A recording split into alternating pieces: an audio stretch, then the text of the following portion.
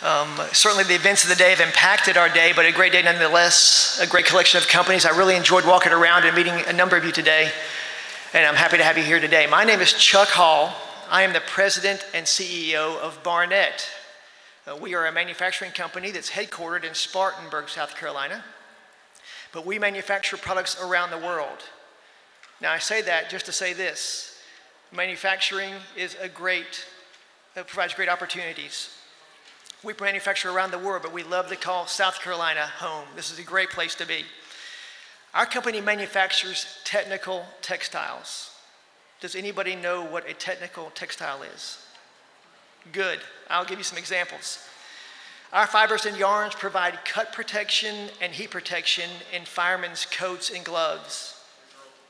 Our fibers and yarns are used in brakes to provide brake performance, greater brake performance. They're used in air and oil filters in your car to filter out particulate matter to protect your engine. Everybody likes to ride in a quiet car, to be able to talk to your friends, listen to music. Our fibers provide sound insulation to cut out the road noise and give you a great environment in your car. Today, renewable energy is certainly providing more and more energy in our homes and businesses. And we have fibers that go into that industry as well. If you drive up 85, you can't help but see BMW's solar panel farm. They're popping up all around the state. Our fibers are used to produce solar panels and are also used in windmills to produce wind energy. So some pretty cool products used around the world.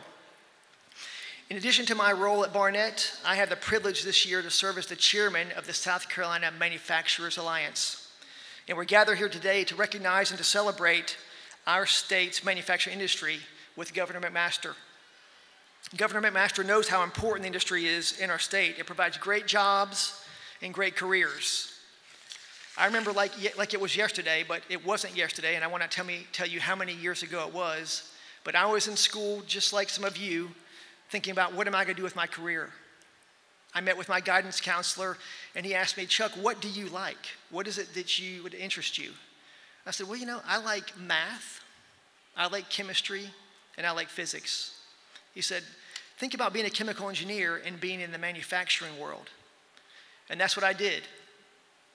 And I can tell you that it provided a great opportunity for me to work and to live around the world. I've worked and lived in Mexico. I've worked and lived in Germany. And I've worked and lived in China. I've met great people, worked with great people around the world, created great products and great processes, and all because of this industry. I can also tell you that it provided a great life for my family. When I speak with students, and I wish there were more here today, I always want to leave them with this one thing. I think it's very important. The value of a company is driven by you, those who make up the company. I remember leaving Georgia Tech, if we have any Yellow Jacket fans here. I remember leaving Tech, and I thought that the value of a company was driven by the technology that it had. For example, today I would have thought that the value of Apple would be driven by the iPhone. The value of Google would be driven by its search engine. The value of BMW would be driven by the cars it produces. But I'm here to say that's not the case. The value of all these companies and my company is driven by you. And this industry, manufacturing industry, provides great opportunities for all of you, and I hope you consider it as students when you're making your career decisions. So thanks for being here today. Again, a great event. I know tomorrow we'll have a lot more students and have a much more vibrant day, but great, and thank you for being here. I want to introduce a friend of mine, Andy Carr. Andy is the president and CEO of the South Carolina Manufacturing Extension Partnership. Andy? Thank you, Chuck. Thank you, Chuck, and thanks everybody for being here. Andy Carr, and President and CEO of the South Carolina Manufacturing Extension Partnership, or SCMEP. We work with the state's small and medium-sized manufacturers, typically manufacturers with 500 employees or less. And our job is to help them stay competitive, not only in South Carolina, but on the global stage. So some of you, already you're probably thinking, is it the microphone or does this guy have an accent? It may sound like I'd be perfect for Game of Thrones or House of the Dragon or Lord of the Rings. I do have hairy feet, but I am not a hobbit. I'm just a little too big for that. It wasn't Hollywood that brought me to South Carolina, it was manufacturing. I had the chance to come over here 35 years ago and very, very quickly realized that not only was I in the greatest country in the world for manufacturing, the US, but I was in the best state for advanced manufacturing in the US, in South Carolina. That coupled with great weather, beautiful scenery, great food, and I do love the barbecue, as you can tell, and friendly people, I quickly realized that, manufacturers in South Carolina weren't just tolerated like they were in other countries or other environments. They were actually welcomed. They were part of the community. They were appreciated, and they were recruited, by the states, by the towns, the cities, and the communities. Because manufacturers bring really, really good jobs with really good benefits, and there's usually a lot of large, very positive economic impacts. The good news is that hasn't changed. That was 35 years ago. That hasn't changed. It's got better in South Carolina. And we continue to be a powerhouse when it comes to recruiting manufacturers. Just consider some of the cool stuff that's made in South Carolina. F-16's been made, I still call it the Donaldson Center, but F-16's been made in Greenville. BMW's been made in Greer. Volvo's in Somerville, and then the biggest of the lot, the 787 Dreamliner, is made in North Charleston. They're all made in South Carolina by South Carolinians. And then don't forget the other thousands of manufacturers that are here to support those large companies. So people say to me, Andy, what's the coolest part of this job? It always has been for me, is being able to get out there and see those cool products made here. Not having to travel to Georgia or Colorado or North Carolina, made here in South Carolina, and the high-tech machines and the high-tech processes, and the highly trained, highly educated, highly motivated people that actually make those things happen. So those machines, they're getting more and more sophisticated. That's the way the technology goes. It's what we need to be competitive. But the plants, just like Chuck said, it's always about the people. So never lose sight of that. So the ask is, if you're considering a program, a STEM program, a career, please consider manufacturing. It's a fantastic area to work in, great opportunities, unlimited potential. The sky really is the limit there. So again, thanks for being here today. I'm going to turn it over to Sarah Hazard with SCMA. Thank you, Sarah.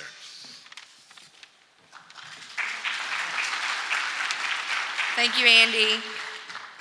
Good afternoon, everyone. My name is Sarah Hazard. I am President and CEO of the South Carolina Manufacturers Alliance.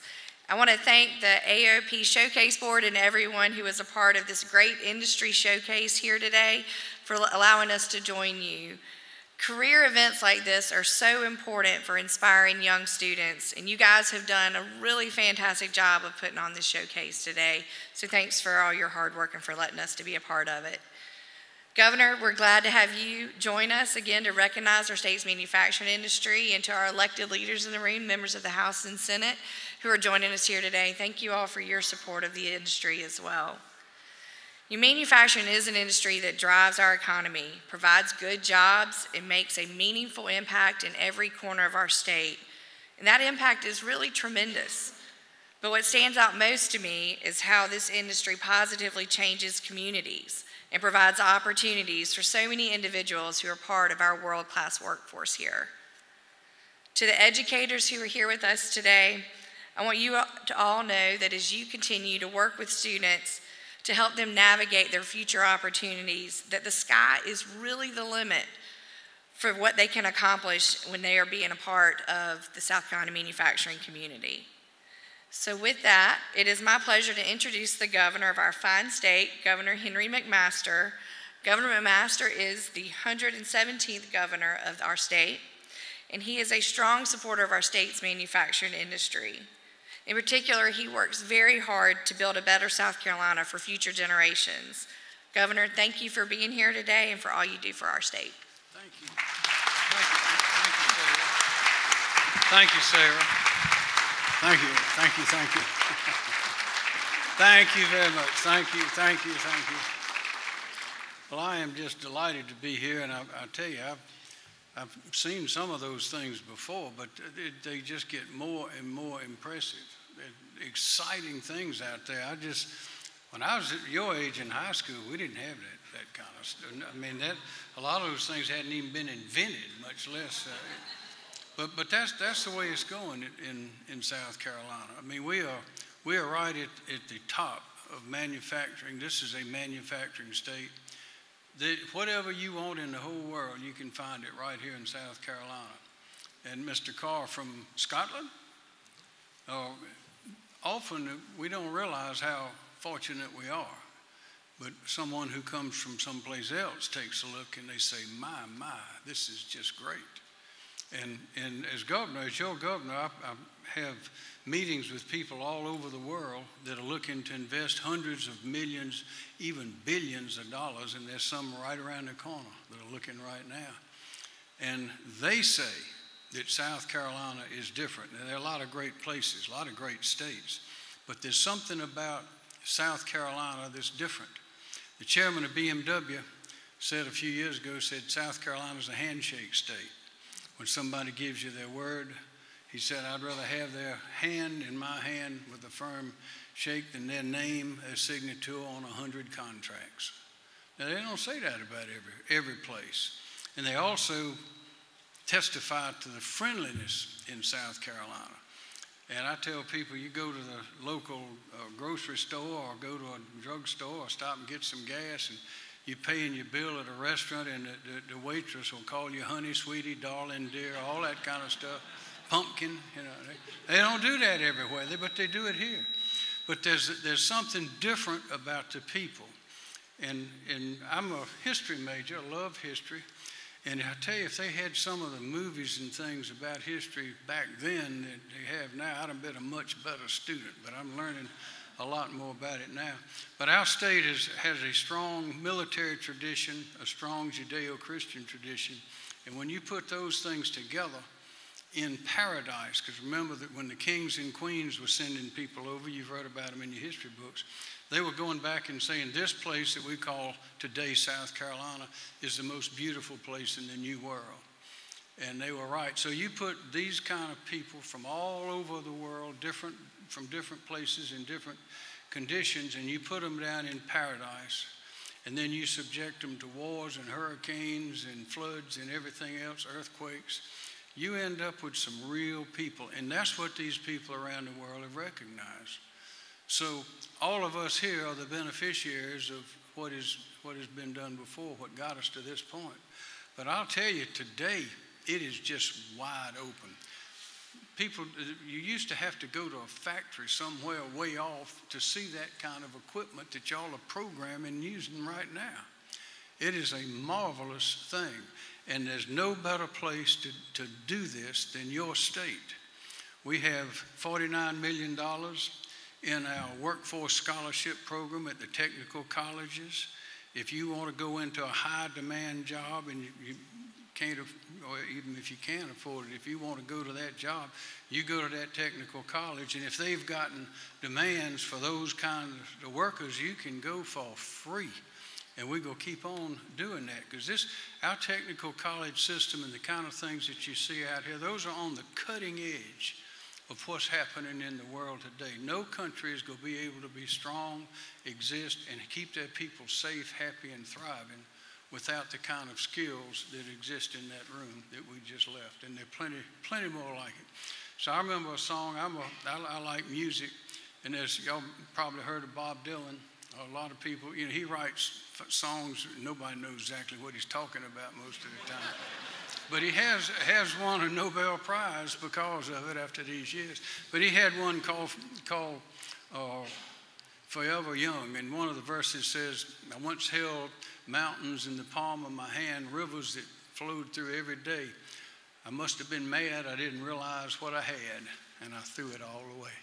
So my advice, my plea to you is don't throw this away, because there's opportunity right here that you're not going to find in other places. And the southeast is booming. Everybody wants to be in the sunshine. Everybody is coming here. So you're in the right place at the right time with the right leadership, and I just want you to do the right thing, because the sky is the limit for what you want to do. And I have a proclamation. This goes in the records. This is official, so here it is. State of South Carolina, Governor's Proclamation. Whereas manufacturing is a leading economic driver in South Carolina, where 30% of all jobs are tied to the industry and whose contribution to the state's total gross domestic product exceeds $200 billion annually. Whereas South Carolina has a business-friendly environment and world-class workforce that serve as the foundation for economic development and job creation. And whereas South Carolina's manufacturing industry continues to evolve and advance to make innovative products. And whereas the manufacturing industry throughout South Carolina practices good corporate citizenship every day that benefits our communities, schools, environment, and so much more. And whereas South Carolina's manufacturing industry represents the hallmarks of the American spirit, where pride and a commitment to excellence never waver. And whereas South Carolina's manufacturing industry requires a talented and skilled workforce. Whereas South Carolina is proud to have a collaborative education system from K-12 to postgraduate that provides the advanced training and educational programs necessary to foster the next generation of makers. And whereas the observance of South Carolina Manufacturing Month and National Manufacturing Day helps raise awareness of the achievements and opportunities of the many manufacturing facilities and their associates located throughout the Palmetto State.